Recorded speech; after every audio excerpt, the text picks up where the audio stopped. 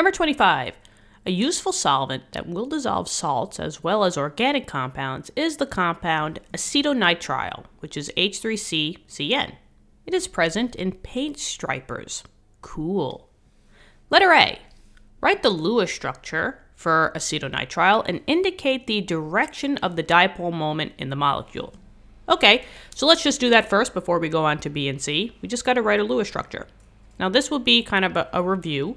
We have a whole playlist just designated to drawing the Lewis structures step by step. So if you need just a little bit more guidance, you could always check out those videos in that playlist. So just go check the channel out. But here we're just going to kind of do a quick inversion.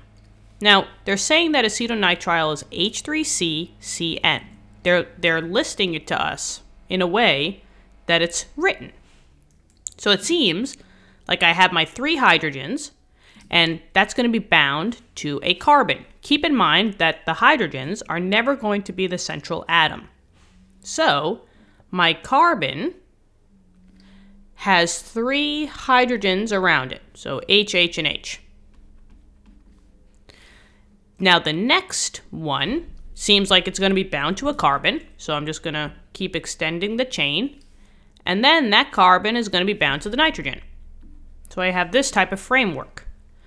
Now we just have to put in the valence electrons. On the periodic table, right, hydrogen, group 1, always has just 1 valence electron. So 1 dot for each hydrogen. Each carbon has 4 valence electrons. It's in group 4A or 14. So 1, 2, 3, 4. 1, 2, 3, 4. And then the nitrogen has 5 valence electrons. It's in the group right next to carbon. So 1, 2, 3, 4, 5. Single bond everything just to see who has the octet already. And then we will work on multiple bonds. So maybe I'll make the 1 bond in the middle here. Okay, so this carbon seems happy. It already has the octet, 2, 4, 6, 8 electrons. And remember, each hydrogen can only have 1 bond. And that's what it has here. But now the carbon and the nitrogen need a little help, right? This nitrogen has 2, 4, 6 electrons. So it needs 1 more bond, let's see. So dot to dot, I now have a double bond. But this nitrogen needs more, 2, 4, 6, 7, and we will make the final bond, that's a triple bond, and this carbon is cool, it's got the octet, this nitrogen's cool, and we have officially drawn the Lewis structure. Now we just have to indicate the direction of the dipole moment. Just know that a dipole moment is always drawn in an angle, not an angle, but a arrow formation. The general, I guess, symbol for a dipole moment is this. This is your dipole moment. I always remember which end goes to which element because you see how this kind of makes like a little positive over here.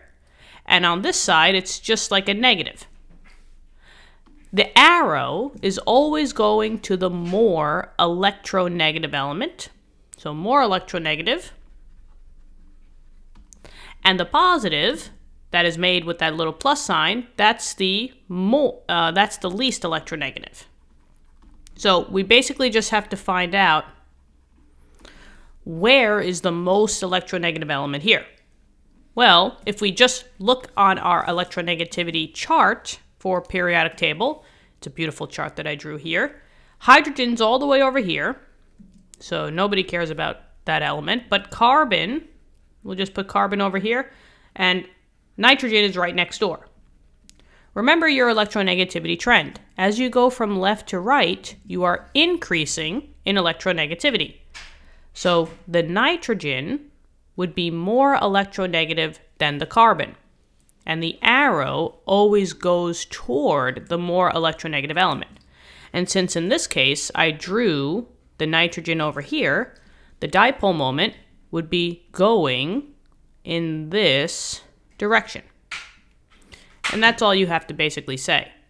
Now, there's also a little bit more specific stuff for your dipole moment. If you want to include the signs, this little symbol is also representing dipole. So you would say this is the partial negative, and this side is the partial positive.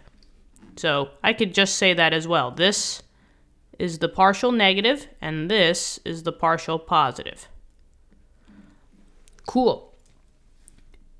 Letter A done. Now we have to identify the hybrid orbitals used by the carbon atoms, okay, in the molecule to form the sigma bonds. So this little denotation right here, this always means a sigma bond. Okay, so we just have to know where our sigma bonds are located.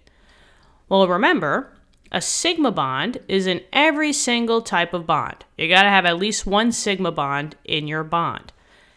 When you have double and triple bonds, you will still only have one sigma, but the rest are gonna be pi bonds. But let's just see what is the hybridization of the carbon.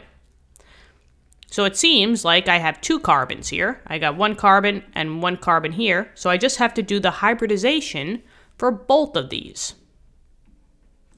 Okay. So now, let's see what's going on. When we do hybridization, it just comes down to here, right? So the hybridization is including your SPs and sometimes Ds, orbitals, D's orbitals. Okay, I was thinking of something else, but anyway, let's just keep going. So your hybrid orbitals is a combination of the SPs and Ds in which the orbitals are going to overlap to form a specific bond.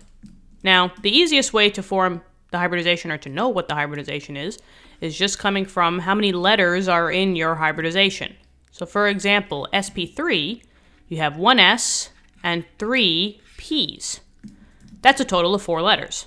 If I strip away one P and I have an sp2, I only have 2 Ps, that's a total of 3 letters. And the number of letters always corresponds to the number of things that's going on around your element. So a thing is either one single bond, one thing is one double bond, so even though you see 2 lines, it's still classified as one thing, one triple bond, or a lone pair. So let's do this carbon first. This carbon has one single bond, it's got another single bond, one more single bond, and one more single bond. That's 4 things. So 4 things, 4 letters, sp3. So this carbon right here is sp3 hybridized. And now I'm just going to get rid of the drawings here because I want to move on to this carbon. So now let's see, how many things are around this carbon? Well, this carbon has a single bond. And now it's got one whole double bond. Keep in mind that even though there's 3 lines, it's still classified as one thing. So you got 2 things. 2 things, 2 letters, sp hybridized. Okay. Now I'm just going to strip away the colors because we're almost done. So now, identify the hybrid orbitals used by the carbon atoms in the molecule to form the sigma bonds. All right. So, now just know that whenever you're making a sigma bond, these sigma bonds are always going to be made from your hybridization. So basically, this one was a tricky question. They stated it as identify the hybrid orbitals that are used to form the sigma bonds, but always the sigma bonds are always made by the specific hybridization. So the sigma bonds in this carbon are going to be made by sp3 orbitals, and the sigma bonds that are going to be formed from this carbon is from the sp hybridization orbitals. So you basically have 2 answers here. You have sp3 and sp. So that was pretty tricky of them, but that basically was just boiling down to what was the hybridization. So now we did letter B. Now for C, it says describe the atomic orbitals that form the pi bonds in the molecule. Note that it is not necessary to hybridize the nitrogen atom. So we don't really care about this nitrogen because we're going to just be focusing on the carbon for this triple bond. Now, we just need to know where those pi bonds are. Remember that for every single bond, there's just a sigma bond. The pi bonds only come in when you have a double or a triple bond. And just know that when you have a triple bond, it always consists of one sigma and two pi bonds. So for one of these bonds, one of them is the sigma bond, and that was taken care of with your hybridized orbital, the sp. The other two bonds are coming from your reserves, the 2p.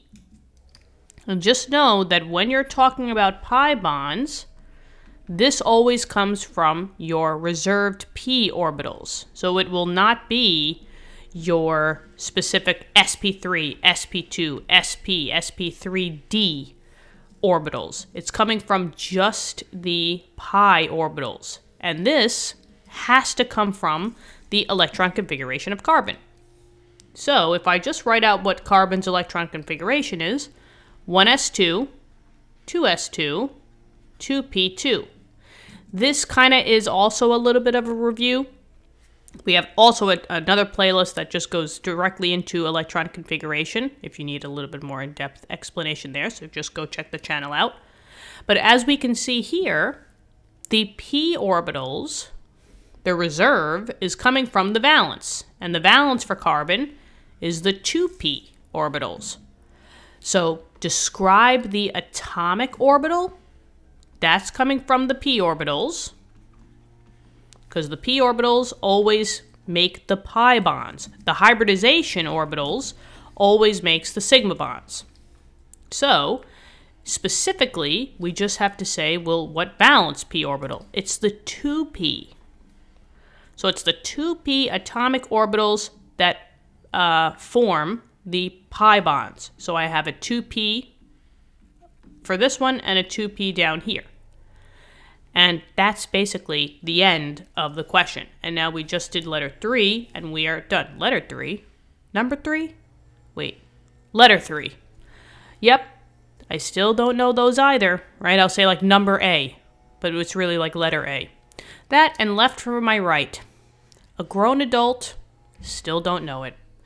But anyway, this is the final answer. I hope this helped you out. Let me know in the comments.